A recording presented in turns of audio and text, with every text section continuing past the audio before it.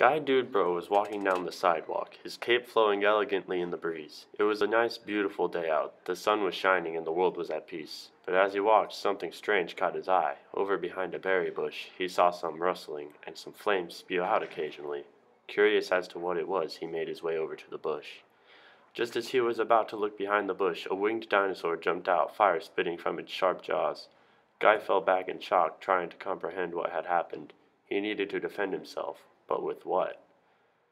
Suddenly, he felt something appear in his hand. A sword as long as his arm had materialized from nowhere.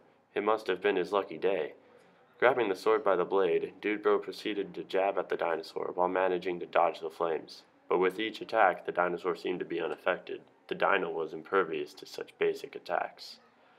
Wanting to leave the crazy world he was experiencing, he tore open the comic page and leapt out into the real world.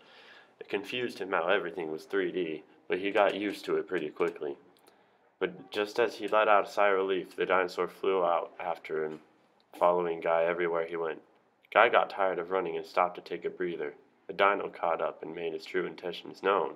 He just wanted to be friends with Dudebro. Though he thought it was nice, Guy turned down the offer due to the recent events that had taken place. Back in the comic realm, lead scientist Dr. Winterbottom had finally succeeded in creating a powerful creature to combat the dinosaur and rule the world. He poured a special serum on his pet giraffe and watched as the giraffe gained powers like no other. When the process was complete, he was sent to destroy the dino. When the giraffe arrived at the scene, he immediately shot lightning out of his horns. The lightning hit the dino, shocking him beyond comprehension and killing him. Guy was devastated.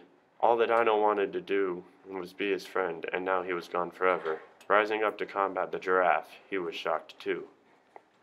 The lightning didn't kill him immediately, but it paralyzed him from the neck down. With no defenses left, he closed his eyes and waited for the worst.